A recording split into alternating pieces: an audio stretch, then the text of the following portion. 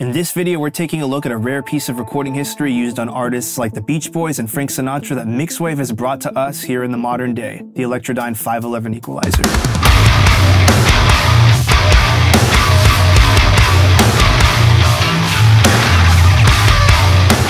Electrodyne is a vintage name going all the way back to the 60s, where their consoles were used in large studios like Warner and Capitol. Today, Ken Hirsch of Orphan Audio stewards the Electrodyne name. The 511 hardware is based on the original design notes from the Electrodyne archives, and it's approved by its original designers, which enter our today's sponsor, Mixwave, who has brought this faithfully recreated piece of recording history into the digital age for us to be able to use. And boy, does it sound good.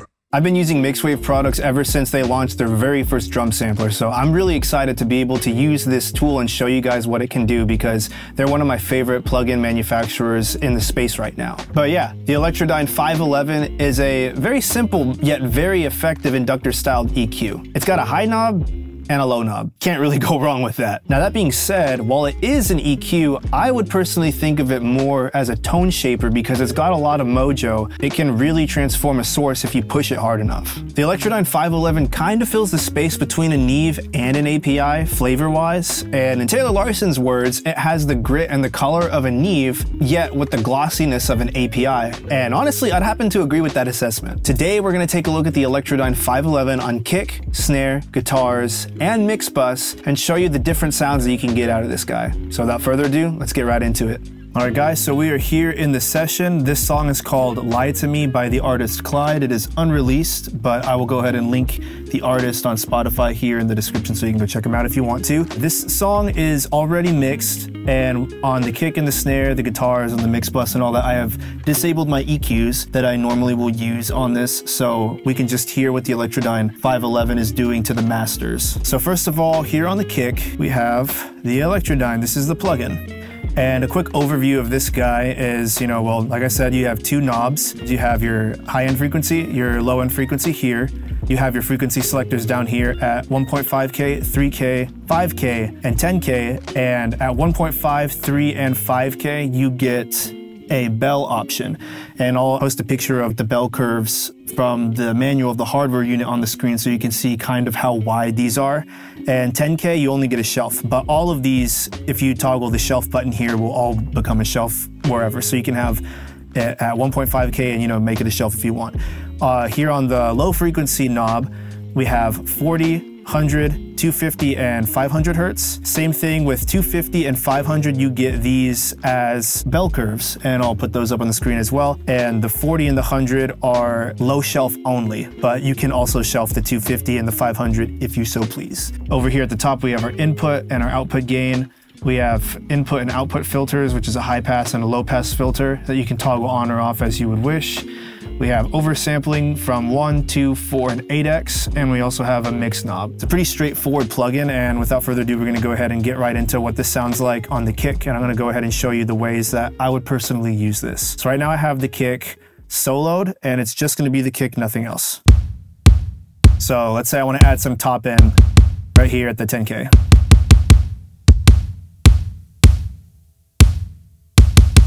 It's a lot of air. Out. In. You could run with that and you could be good. It's cool to reach for this instead of another clinical EQ, but let's go ahead and mess with this a little bit further and see how much we can get out of this dude. So cut that.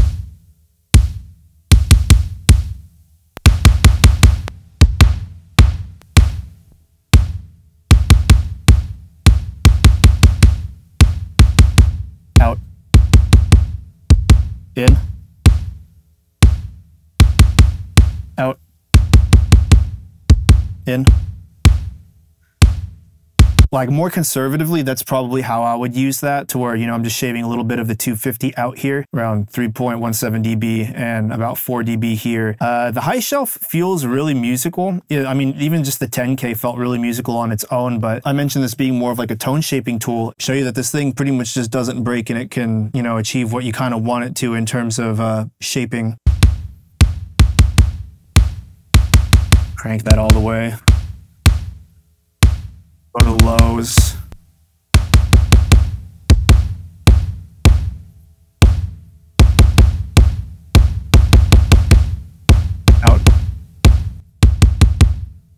in,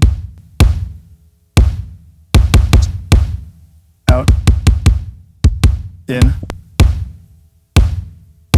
It just gets freaking huge. It's basically like a big knob. Obviously, this isn't compensated for makeup gain because it's an EQ. I don't know about you, but I don't auto-compensate for makeup gain on my EQs. I don't think you should either. That's, you know, the whole idea of an EQ is you're boosting gain. If that doesn't float your boat, then go ahead and, you know, compensate for your gain. But in a realistic real-world scenario where you're trying to get something to sound a certain way, this is pretty much what I would be doing.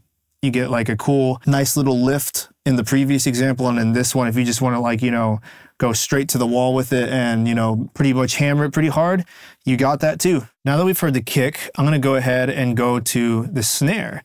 And same thing here, you know, on the snare, we have the EQ on my snare group that I had bypassed. So it's just going to be the Electrodyne 511 doing its thing here. I think you'll really be able to tell what this does on the high end in a really nice and special way. So we're going to go ahead and have the kick and the snare both in together on this part.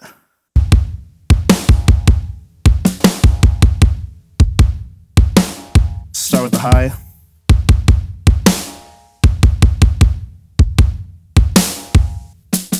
Really brings out that snare bottom mic if you crank it at 10K. Dial it back.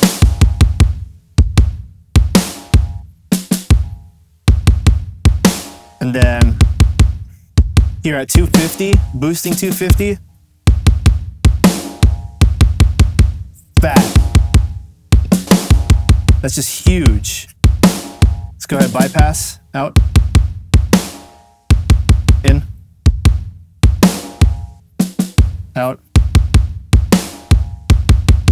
in.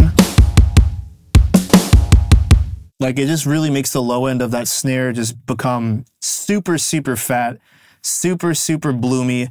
And the top end, it gives you a really nice sizzle.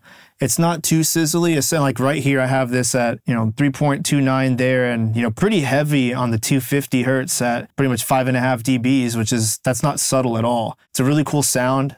And, you know, if we were going to go ahead and do more of the tone shaping aspect here on the snare, we can go ahead and do that as well. And then go to the high gain and go to 1.5K, engage the shelf. Here, I would probably put the output down a little bit, just because it's getting a little bit too loud. Bypass. In. Out. In. It really is just pretty much, like I said, a bigger button. It really gives it like a nice lift just overall. It's doing like that grit thing from the Neve, just like, you know, Taylor said, and it stays glassy in the top end. It gives enough color, and it also, while giving that color, allows the source to remain true to itself at the same time. Next here we have it on guitars. And this thing is pretty awesome, particularly on guitars, because whether you're boosting it or cutting it, it's really, really musical in, you know, a frequency range that's really aggressive and nasty. This, it dips it out in such a musical way to where, you know, you're like, oh, wow, I just want, you know, harshness to die. Don't think of like, I want this frequency or this frequency to die. You're like, I don't want harshness. You dip it out and boom, that's what you get. So with these guitars, there's no EQ on these guitars at all. This is just what it is. I bypassed all the EQs. So we're going to listen to that soloed. So I'd say this 5K is a little bit too aggressive. Just dip it out.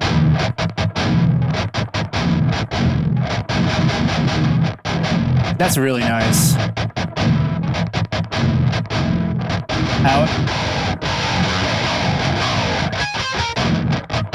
In. Like, that darkens it in such a musical way without completely, you know, decimating the soul of the guitar tone. And alternatively, let's say you just wanted it to be super bright and super aggressive. It works that way too really well. Let's dial it back. Go 10K.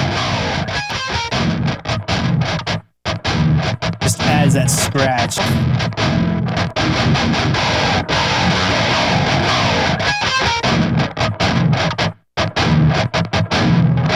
Like that. That's sick. Out. In. Let's push it some more. Let's go at 250.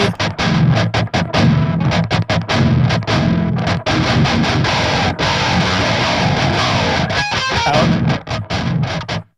In. Out.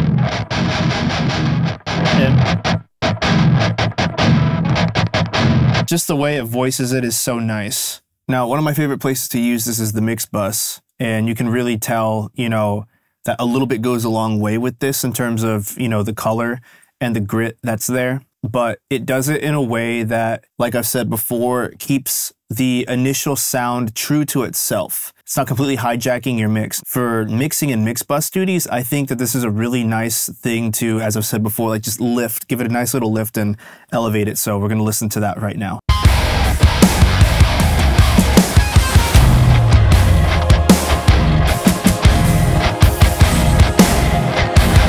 Really like it at 1.5K. That's nice. Go 100.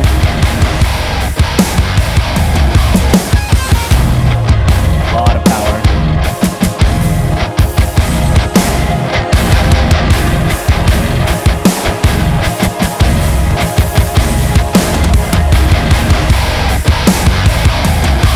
Out. In.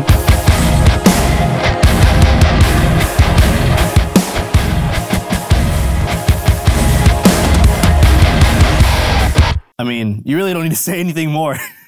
Like, it really speaks for itself. That's really sick. So now, you know, last thing I want to do is disengage all of the Electrodyne 511s that we have here and just see what it does in an overall macro sense. Right now it's in. Out. In.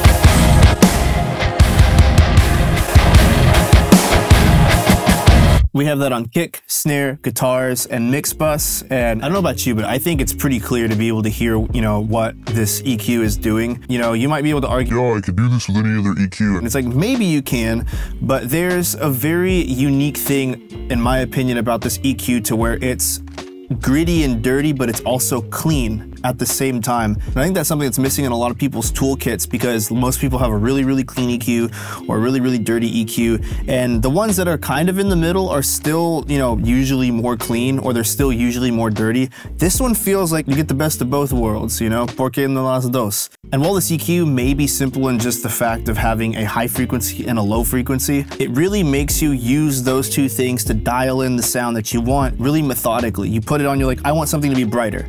I put this on, I want this to be darker.